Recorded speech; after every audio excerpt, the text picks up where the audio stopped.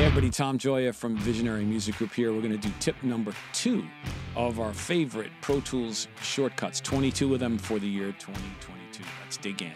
Last time we created new tracks. Now we want to name new tracks, but we don't want to click name, hit the next, click name. That takes too long. So let's click on the first one and let's just call it drums. Okay. Then we're going to command arrow right to go further down the list, command arrow left to go up the list. So I'm going to call it SD MIDI 1 for Superior Drummer MIDI 1.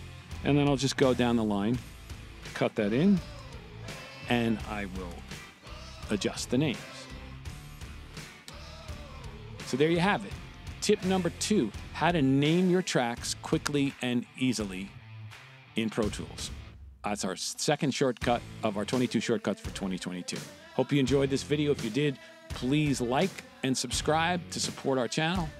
And if you can, hit the notification bell so we can let you know when we have more content like this. Thanks.